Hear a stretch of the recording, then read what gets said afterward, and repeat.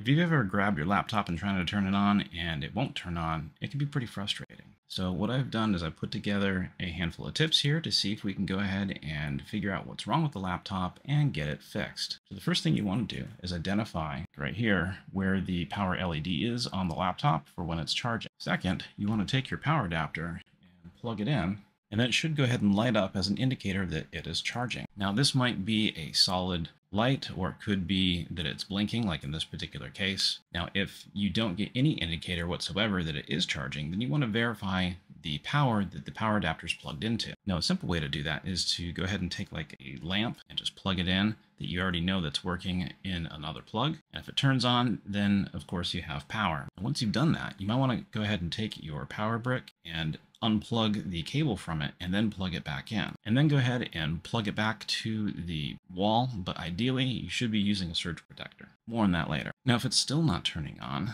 then it could be something that is just corrupted in memory, and how you can go ahead and easily fix that. Now, if your battery is easily removable like this one here, you can go ahead and pull these tabs out. So this one here goes ahead and locks, and this one here still requires pressure. We pull this out and then pull the battery out.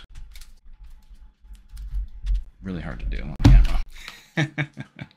So anyways, once this is out, you want to go ahead and open up your laptop, then hold down the power button for about 30 seconds. And what this is doing is it is discharging any electricity that is still in the laptop, so that if something is corrupted in memory, preventing it from booting, then this might resolve the issue. Then, after 30 seconds has gone by, take the battery and reconnect it. Now, in the event that your laptop does not have a removable battery, if you are comfortable with it and at your own risk, you could go ahead and take a screwdriver and disassemble your laptop and then unplug the battery. Now, each make and model is different, so the procedure on doing so is not going to necessarily be the same across multiple models. And one of the best ways to go ahead and figure that out is to go ahead and search for that particular make and model on YouTube, or even better yet, look at the manufacturer's maintenance guide on the manufacturer's support website. Now, if your laptop still isn't turning on, hopefully it's giving some kind of beeps as an indicator as to what is wrong. If so, then go ahead and Google your make and model, plus the words of beep codes,